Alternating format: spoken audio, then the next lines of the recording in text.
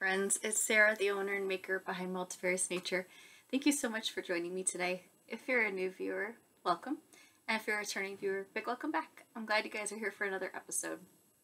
Make sure you grab something cozy or cool to sip on while you listen and watch. And then, of course, if you have any projects you want to work on as well, I always enjoy having you create along with me as well as I like to do that myself. I love to listen to podcasts and watch podcasts while I'm knitting. It's so much fun. So, without further ado, let's get into what I'm wearing.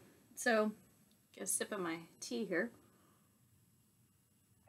I've got, this is the Forager Sweater by Melody Hoffman. This is knit with Nutiden yarn, and this, I'm trying to remember the name of this colorway. It was the one that was based on Swiss chard. I believe it was from last year's collection. It had to have been last year because, and I think it was last year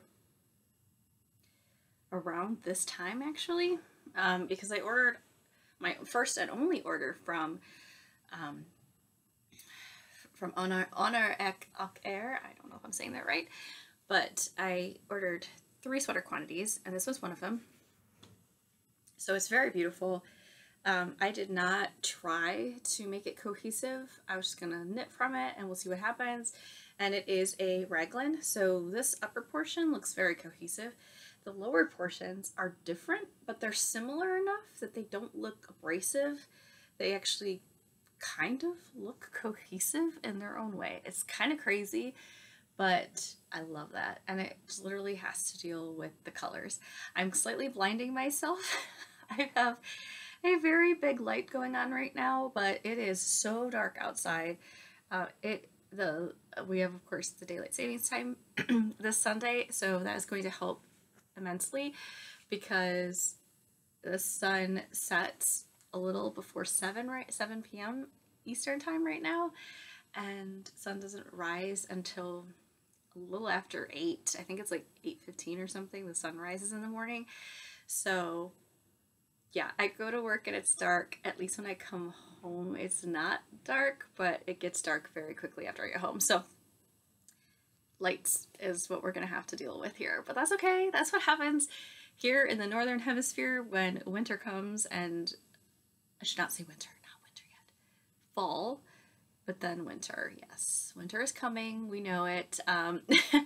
Just so you guys know, I wanted to record and I didn't, and I should have, but sometimes I just allow myself to live life and not record. So I did not record, but on Tuesday, we actually got a measurable amount of snow.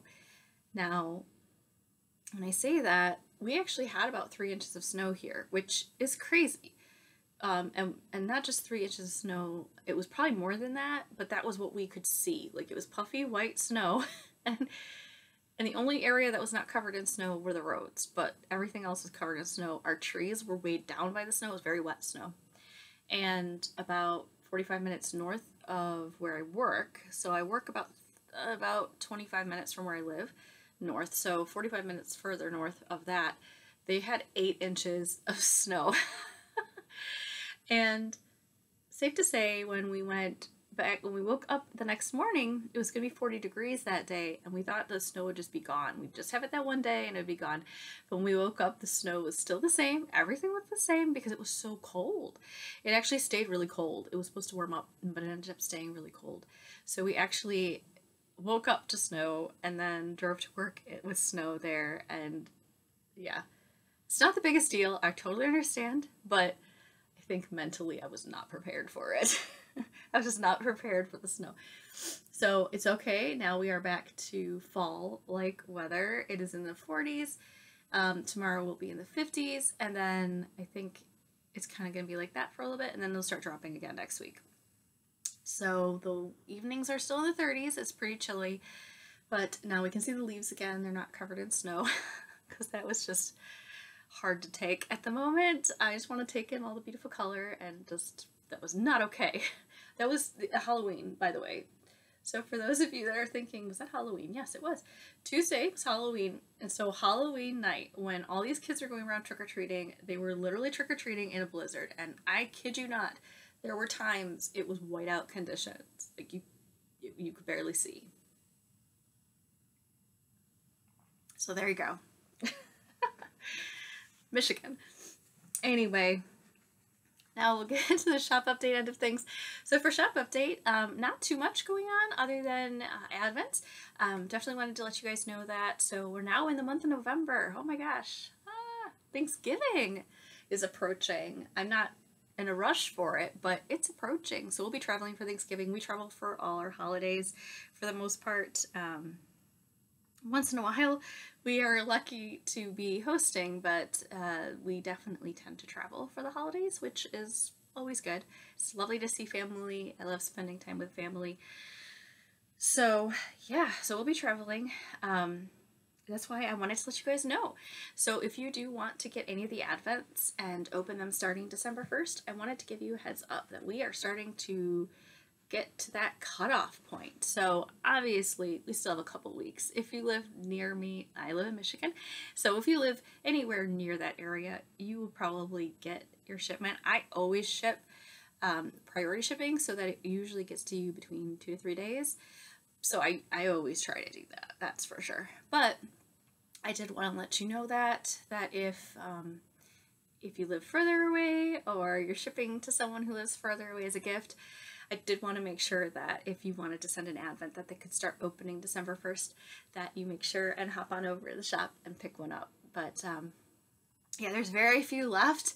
I do have, like I said, 1 or 2 of prior years, and those are 25 color Advents, and so 24 minis and 1 full-size skein. And then this year's Advent, the 2023 Advent, is 4 sock sets that you can open each Sunday. You can open them whenever you want, but it's designed that you open them each Sunday leading up to Christmas. So totally up to you, but they're really pretty and they're a lot of fun, and I cannot wait to knit with them.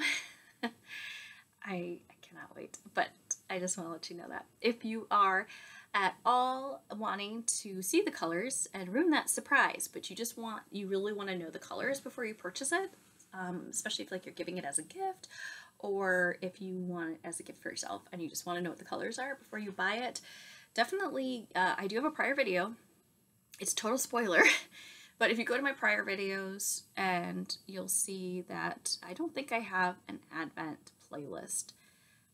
I think I just have them under, I think, podcast. I'm questioning myself now. But if you look at my prior videos, it's just from a couple weeks ago.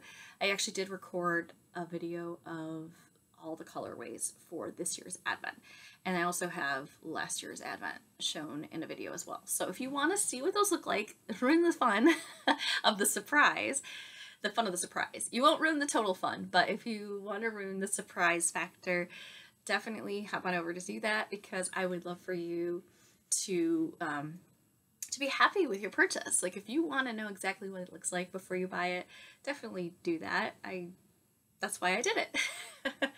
Alright, so that's for those of you who want to see it before you buy. So I just wanted to let you guys know that, because I hate for you to miss out if you absolutely love the colors, because yeah, that would be really sad. Okay, now, and then we can knit together. Exciting. Alright. So let's get into the whips. So I worked on 2 projects this week. Yeah, I really just focused on 2, and I got quite a bit done on them. So we'll start with the half and half triangles wrap by Pearl Soho. This is using 2 colorways of mine, Multifarious Nature colorways, and I am mid-row, but oh well, it's the nature of the beast, I tell you what. Yeah, you can still see it pretty well though. I mean, kind of. So I finished the first half of my half and half triangles wrap. That is this Kismet colorway. I don't think I had that finished last week. I think I had done most of it though. Where's my progress keeper? Where is it? It's hiding very well. There it is. Of course, it's on the opposite end. So here is my progress keeper. So I got all of this done this past week into this portion. So I did this part where you knit well, you have to follow the pattern, but I'm doing the German short rows version. So I think it's, what is her channel name? Edible Thoughts Makes. I'm pretty sure that's what it is. She has a lovely channel, and she has a tutorial on how to do the German short rows, and that's what I followed. So I did that. How you recover all of your German short row.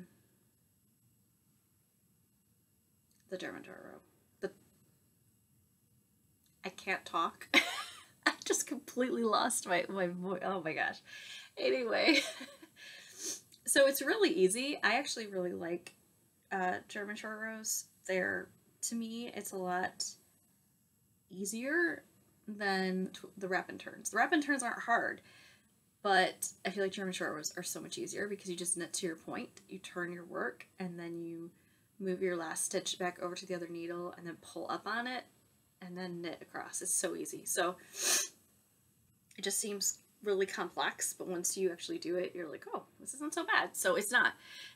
So here is my strawberry shortcake colorway. I know these are going to get a little bit blasted out, but I wanted you guys to be able to see everything. If I made the light too dark, everything would look really dark.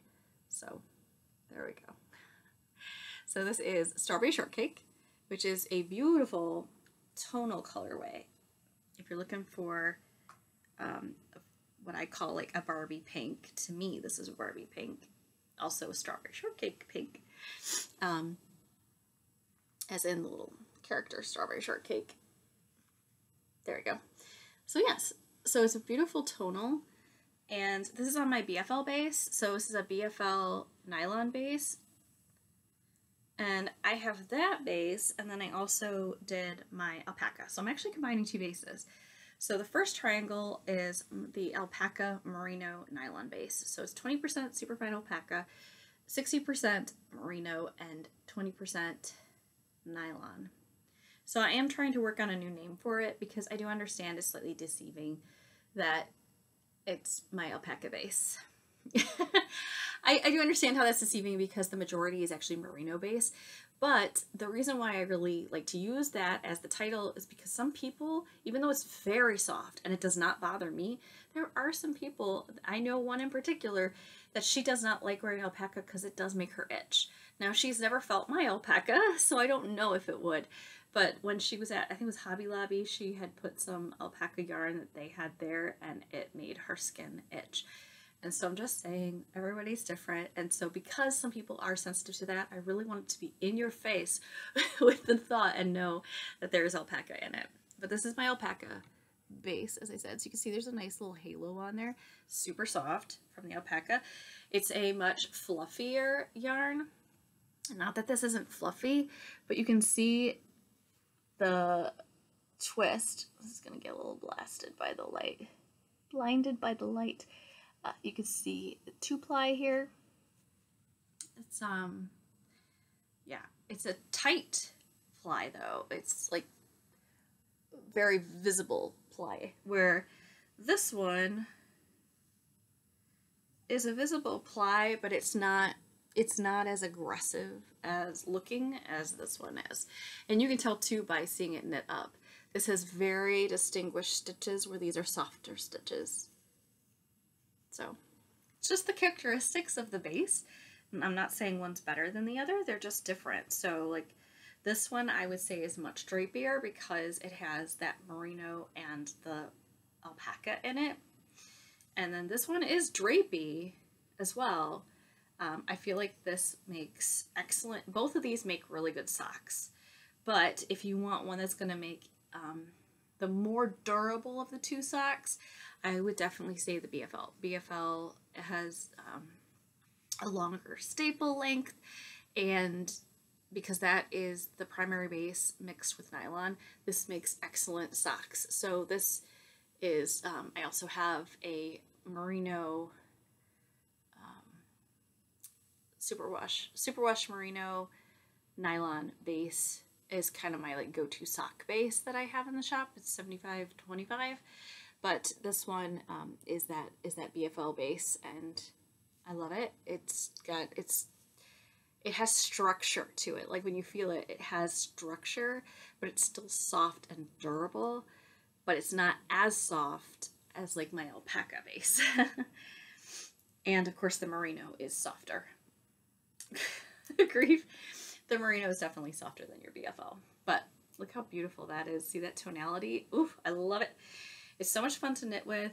And it's a different type of yarn, so it has a different feel to it as you're knitting. So it's just so fun, all that different feeling. I definitely love working with the alpaca, but I am enjoying this as well. I do like my BFL, and yes, big fan of it.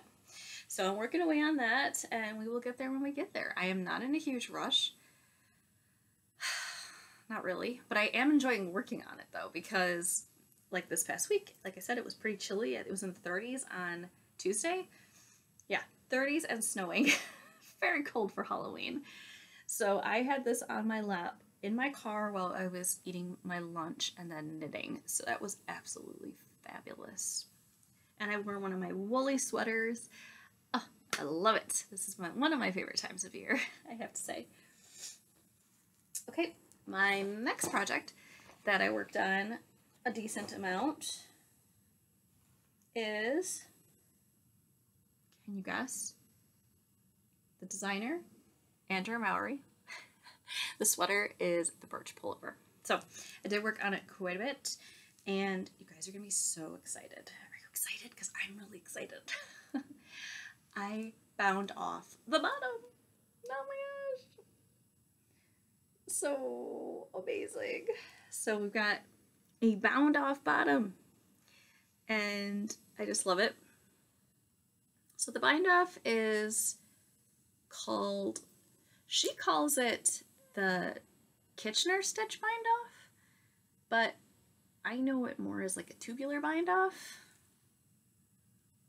But I mean, I could be wrong. I mean, she called it a Kitchener stitch bind off, but it looks like a tubular bind off to me, where basically the stitches just like follow over the edge. So here we have it. I did the recommended length plus like 1/4 of an inch. I didn't go too much further. I didn't, because I am trying to keep in mind that this is a lot like brioche. It is a half fisherman's rib is the primary design, and so I know it's going to grow. It will grow. So I don't really want to make it super long because I know it will grow. And I've got that ribbing. I've got the amount of ribbing that she recommends. This is a paid for pattern, so I don't want to give too much away. But where my little progress keeper is down there, you can see that's what I knit, so decent amount. And then I actually picked up stitches and started knitting the sleeves. So that's exciting. I switched from my larger circumference to my itty bitty 9-inch circulars. So these are my little ones. They are of Chogu as well, same type of needle, just a small circumference.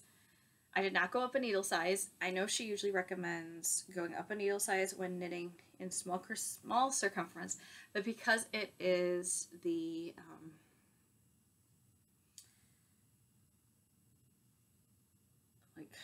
losing my train of thought.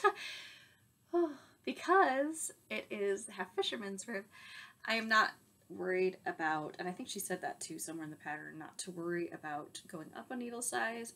However, I do notice something here, and I'm sure you guys will. I think I know what it is though, but I still question that. There is, if you look, you can see it. There's like, it looks like it's pulled right here, and I think that's where I picked up my stitches. So I'm sure when it blocks it, that'll kind of loosen up, but it just bothers me that it's kind of like this definitive looking line that's going around it. So bizarre. And I honestly don't know if it's just because of the picked up stitches.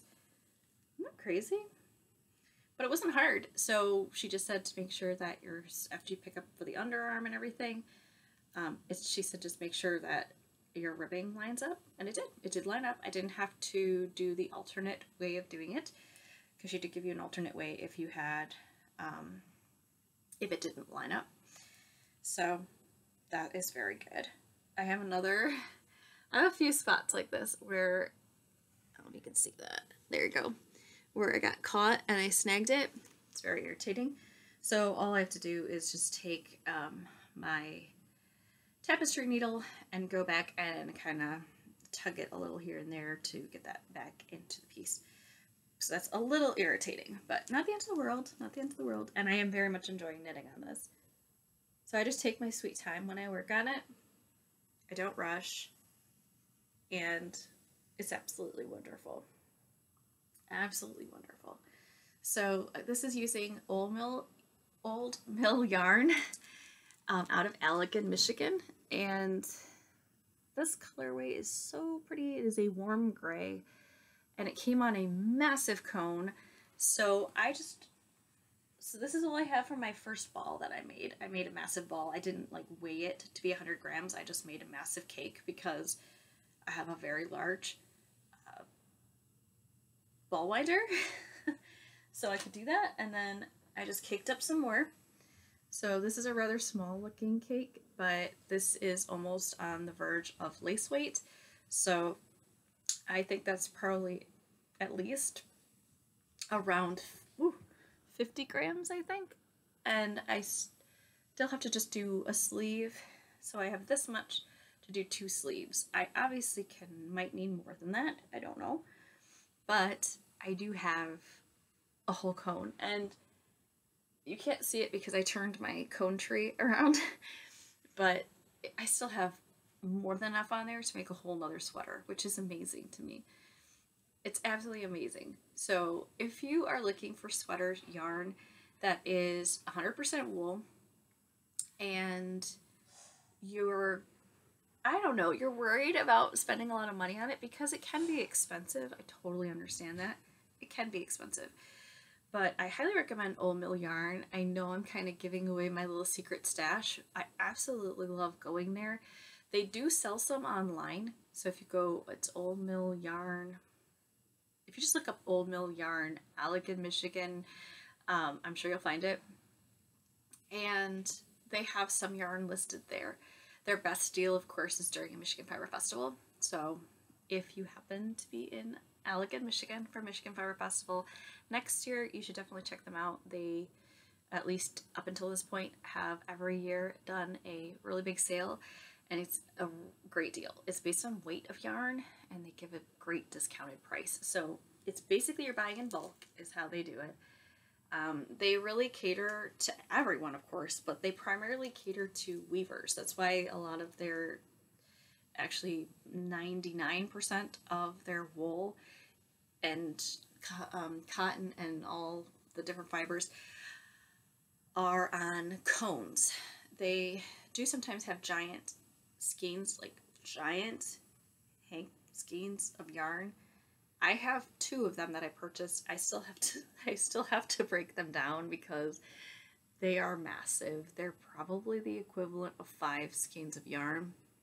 So yeah, I gotta be pretty much, I think what I'm gonna have to do is put them around a chair and then wind them into hanks using my Nitty Knotty.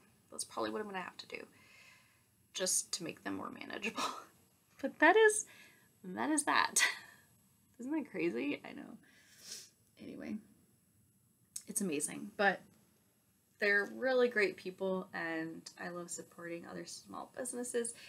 And Baker Allegan, I think it's Baker Studio Allegan. They're the also the supplier that works with Old Mill Yarn. They're basically owned by the same people. That's why I wanted to mention that. They're a husband and wife duo. So yes, definitely enjoying that project as well. So that's pretty much what I've been up to when it comes to knitting this week. I did not work on my other sweater this week, but I'm pretty sure I'll probably work on it this next week, because the colder it gets, the more I like to work on woolly knits that are very woolly and warm, because I would love to wear that to work, and during the holidays, always up for more big warm sweaters. Okay. So I guess we'll get into the life update. So You guys, I can't believe it. I forgot 2 weeks in a row to share my tragic story about my finger. Isn't that ridiculous? So it's basically healed at this point. But, yeah, you can't really see it. But there's a chunk missing out of it. It's healed, but there's like a chunk of skin that's missing. So this is I put it in my, I think 2 videos ago when I said I was going to talk about it and then I didn't talk about it. I put it in the notes. It's like a public service announcement. So for those of you that like to do canning, and this is for all of you that are newbies, I guess, because if you're if you've done it a lot, if you are a well-seasoned canner, you probably already know this, and you're probably thinking, oh, Sarah. But, you know, we all have to learn some way, and some of us learn harder ways than others. I fortunately did not need stitches, but safe to say, I tried to open a freshly canned jar of apple butter. So I made apple butter 2 weeks ago, 3 weeks ago, and I decided I wanted to open that freshly canned jar of apple butter. Now, I tried tapping it, I tried doing all the things you normally try to do when you open a can of something, and then you try to lift it, right? Well, I couldn't get the seal to break. So what did I do? Well, I did what seemed like a good idea at the time, which thinking back, not a good idea. Don't use anything other than a towel to open your canned jar, because I decided to use a butter knife. And, well, I got it to open. I did get it to open. However, I also opened up my finger on the lid of those canning jar lids are really sharp. You can feel that they're sharp, but woo, they are sharp. So I got myself good, and it was nasty. And safe to say, I had to baby the heck out of this thing, but I did a good job of protecting it, and it is healed. It's a little sensitive to touch still, I do notice that, but it is healed up otherwise. But I just wanted to give you guys that. So, yeah, my mom was the one to be like, Sarah, use a towel, and she used a towel to open another freshly canned jar, and sure enough, that worked. So use a towel if you're going to need to try to open it, and that way the towel will get the brunt of the lid and not your finger. Unbelievable, right? I made it this far in life, but sometimes, you know, these things happen. Okay.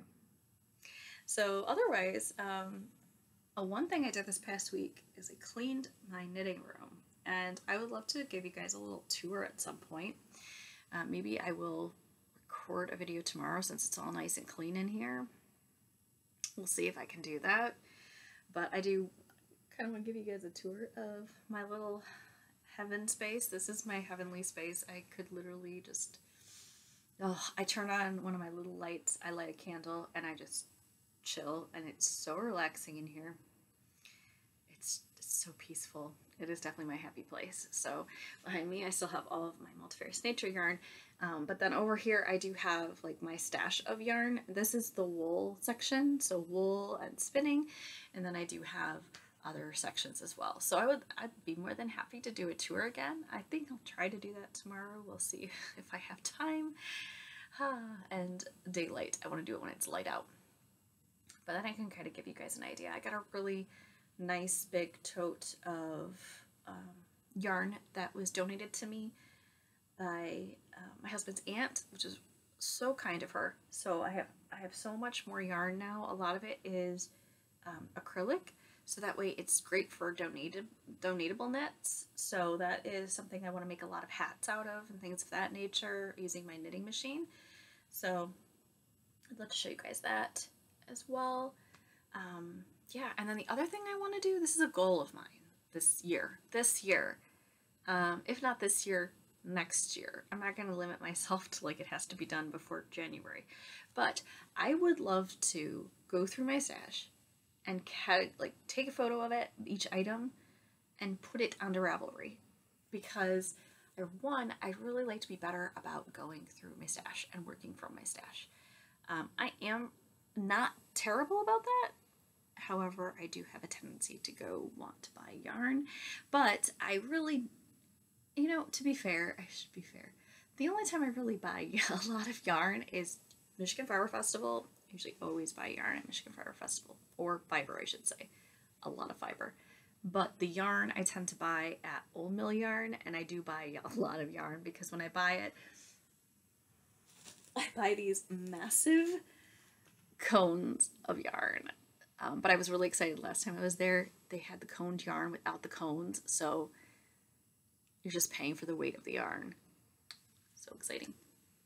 But yeah, and then I can show you my cone tree and everything, and kind of go over that. But that way I can get all of that cataloged, because sometimes things get lost and you're just not looking at it, and out of sight, out of mind. And I would hate to buy duplicates of things. I actually was worried. I was a little concerned that I bought duplicates of yarn when I went to so Michigan Fiber Festival, I went 2 days this year.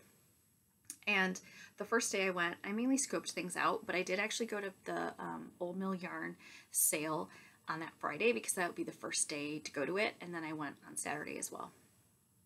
So one thing I have learned about the Baker's, the Old Mill Yarn sale, is if you see something that you want, if you're going to go 2 days in a row, just buy it. Just buy it. If you really want it, like you really want it. And you would be disappointed if it wasn't there the next day. You should buy it, because I did miss out. But it all worked out. It ended up working out because I bought some yarn, and then the next day I went back, I went to looking for this giant hank of yarn that I had seen the day prior, and I asked the gentleman who owns it, and I just asked him, do you still have that giant skein of yarn? I knew he would know, because I really had only seen that one giant skein. And so when I told him that, he laughed and he goes, "Oh no, I actually did sell it." And I was like, oh, because it looked like it was naturally dyed, and it was so beautiful. And so I was so bummed, but it was more rustic. And he said, well, that was actually very woolly wool. That was more like rug wool. He said, so would you be interested in some merino like that in large skeins? And I was just like, my eyes lit up super huge. And so I actually then ended up with 2 giant skeins of merino, super soft, 2 different colors. And then I bought some yarn. I wasn't sure if it was a duplicate of one I purchased the day prior. So funny story, it was, but not identical. So the color is identical, but they're 2 different weights of yarn. So I bought one that is a lot like this. It's like a light fingering, and it's a cream, kind of a cream color.